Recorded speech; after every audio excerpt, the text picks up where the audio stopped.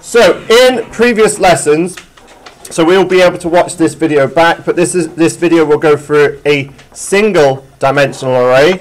Alright, so just 1D array and a 2D array. Now, in a previous lesson with you, I did noughts and crosses, if you remember. Alright, but if we've got to put a list of names, we need to know the difference between arrays and lists. Now, an array is a data structure that is used, but it is the same data type. Alright, the problem is, because of the way Python is set up, Python allows you to do different data types within it. Alright, so if you are asked in an exam, explain an array stores multiple values of the same, alright, of the same data type, whereas lists, alright, as part of Python, allow multiple data types. Alright, just so you're aware of that. Now, where we go on creating, I know I could do this in Python, but you obviously need to know how to handwrite these in an exam as well. So if I create my first list, and we're just going to go for a list of names, and we're going to go equals. Remember, equals is your assignment. You are declaring it. And if I have a list of names here, I'm going to go through Ray, Francis, let's go for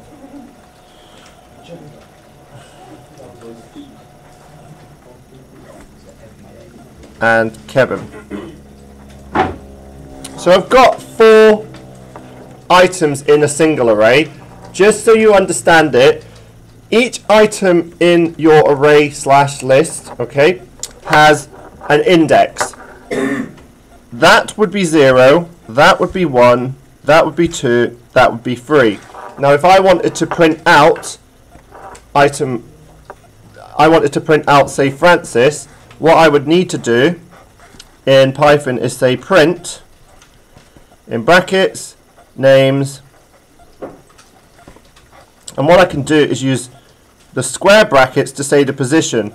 Francis is in position 1, so I close that, and that is how I pick individual items. Where it starts to get a little bit more complicated is when we have to make it 2-dimensional, and I know that this is an area where many students struggle. So let me just show you how to iterate through a single list using a for loop and a while loop. So I'm going to show you 2 ways of doing this. If you understand how to iterate through a list on its own, this is going to help you. So watch. I'm going to say for I in range, and I'm going to get the length of this list. So how do we get the length of the list? It is len. So I in range, len names. So what I'm going to do there is len names. Alright. Now what that's going to do is it's going to iterate through the whole list. The other way you could do it, instead of having len names there, what else could I have done? Yeah, so what would I put in there with this list? Yeah, but what if I was just using a number, what would I put above it? Oh, yeah. Okay, so I'll just do 4 because that would go, it would increase it 4 times. Now, what I can do is use the index. So I can use the index of I for names. In this case it was number 1, or it could have been 2, or it could have been 3 to point. So you use this as a pointer. So this is your index, and you use it as a pointer to tell you where you're at. Now by using I would start at it would go 1, 2, it would start at 0, but it would increase 4 times. So if I was to say print names, instead of doing a specific number, I use the I that I've iterated with to do that. So I would go in there because I increases each time. I would start at 0, but increase 4 times. That's what it's saying. So it's going to go from 0 to 1 to 2 to 3. All right. So you've got 4 iterations of that. So this number here is saying how many iterations you've got. Is that making sense? Yeah. So that's how you go through it as a single array. Do you want me to show you that as a while loop? So you've got 2 ways of doing it. What you can do, it's slightly different because we're going to start with 0. So what you do going through a single array as a while loop is you would need to set up some form of counter. So I would do counter equals 0. Good. And then what you could do is say while counter it is less than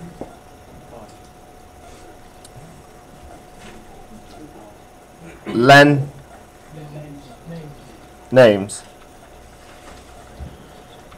So that's going to iterate while that is less than the length of names. So I'm not doing -1 on this, and the reason is because the length of it, what would the length of this be? 4, and I'm going to iterate starting at 0. So it's going to go 0, 1, 2, 3. So I'm not putting anything else on the end of this. This is why I'm not putting less than or equal to. So while it's less, we're going to increase this. So watch. We're going to print counter is value 1, print names. The index this time I've used is, what's going in here? It's not I, it is counter. Problem is that's going to stay there. So what that's going to, logistically, it's going to stay as it is. So what do I need to do to this? Count plus 1. Yes, okay, I need to do counter equals counter plus 1. That now means the first time counter is 0. The second time counter is 1. The next time counter is 2. Next time counter is 3. Alright? It will stop because if it goes up to 4, if that goes up to 4, that will not do that. So that's how to do a single array with a for loop and a while loop. Alright, I'm going to stop there and then I'm going to continue this as a second video to show you how to do a 2D list. Alright.